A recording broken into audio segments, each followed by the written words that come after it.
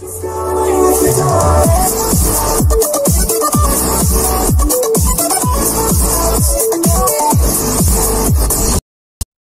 guys, what's up? Konami's Japanese staff have made their own version of how they play the Revendread deck.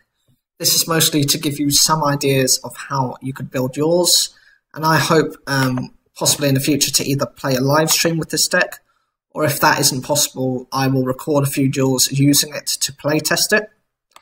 I will do this either through YouTube or by my Twitch account under the name Peter Carew. Judging purely from the style of the deck, it works with the typical revive from the graveyard and synchro version that we all know and love.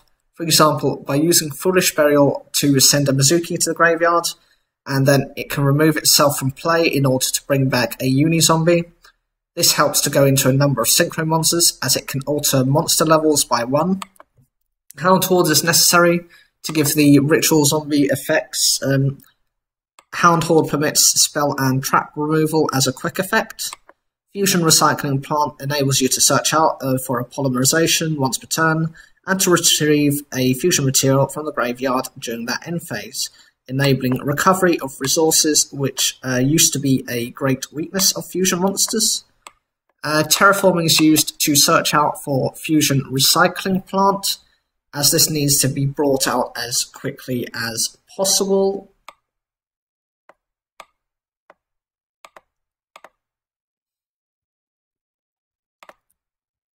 Dragon's Mirror is used to bring out Starving Venom Fusion Dragon, who can steal monster effects, which can make it a very unpredictable card. And depending on the skill of the player in particular, if they can time it well, they can get some very decent effects off. Super Polarization for those mirror matches and with something like a dragon-based deck could bring out Venom Dragon more easily whilst removing an obstacle monster from your opponent. The fact it cannot be negated is the most lethal part, as they realise they cannot do anything, the opponents, and they have to watch and witness their suffering, basically.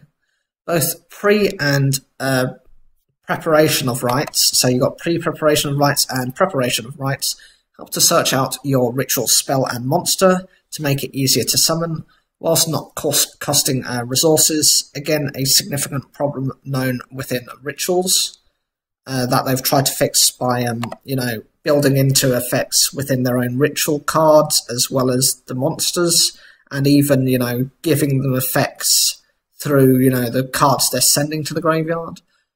Foolish Burial helps to stack the graveyard in case you use monsters that could revive from the graveyard, or helps others revive, such as through the effect of Mizuki. The last card is Burial from a Different Dimension, more useful later in on a duel, as you would have removed plenty of monsters, whether that is through Dragon's Mirror or from cards such as Mizuki, who can then replay their effects. The extra deck is pretty self-explanatory. Dragon Necro requires any 2 zombies, making it generic.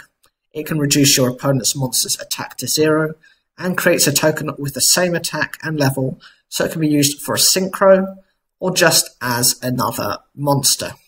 Starving Venom is useful for different situations, being able to abuse monster effects from either player. It means you will find an effect that works within your current circumstances. Psyframe Lord Omega is used to help banish your opponent's hand. This means it can interrupt their strategy and make it difficult for combo pieces and combo-based decks to function. Tornado Dragon is there to remove spell and trap cards that are problematic, such as store cards or effects that intend to cripple your deck, such as lose 1 turn. As for Evil Swarm Excite on Knight, it is used to clear the board. If your opponent has more cards, you use this to bring them to the same number as you do. So, what do you guys think of this deck? Do you like it, how it functions? Like I said, I will be play testing this deck, and I'll find some way to show it off. Look forward to that. Leave your comments down below.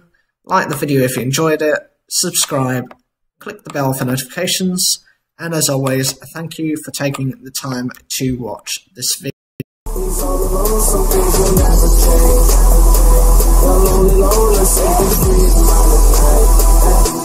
And